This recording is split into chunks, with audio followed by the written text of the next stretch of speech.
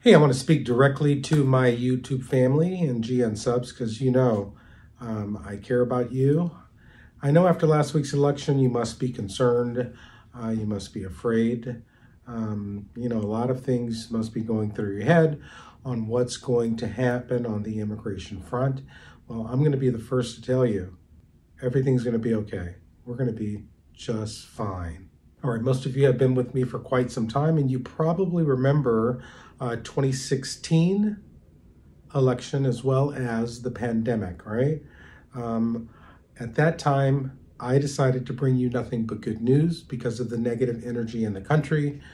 I'm going to do the same here. I'm going to continue to bring you good news. No matter what you think, I'm going to do this. I'm going to continue to fight for the rights of immigrants in this country, and we will prevail. This country is too good to experience the hate that we may be experiencing here over the next 2 years, but we will get through this. We will get through this. So let me tell you, immigrants, even undocumented immigrants, have constitutional rights. They can't just apprehend you and remove you from the United States. You have due process rights. We're going to fight for your rights during this period, not to be afraid. You cannot be afraid. Again, we got through 4 years of this. We'll get through this as well, my friends. I guarantee you we will get through this as well. So get ready. I'm going to bring you good content on your constitutional rights, what you do if ICE comes to your home and they're trying to apprehend you.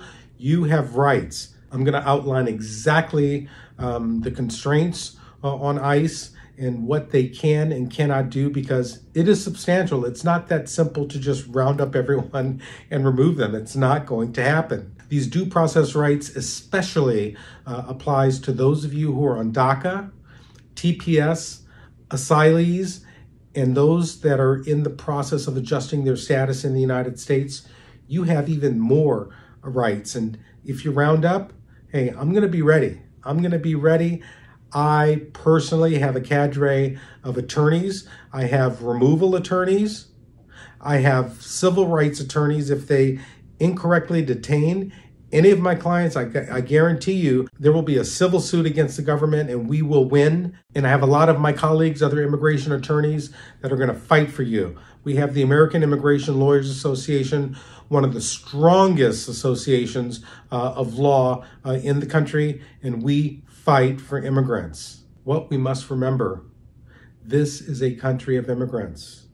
The Statue of Liberty says, bring us your tired, your poor, your masses, earning to be free.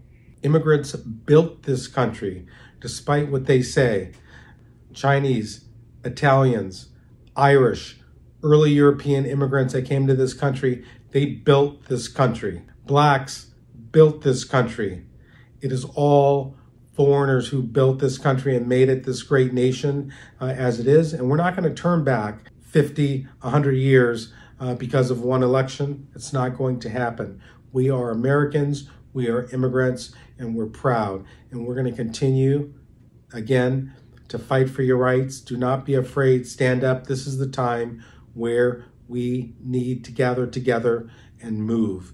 And move in terms of policy, in terms of how we are going to protect the rights of those in this country, and we will.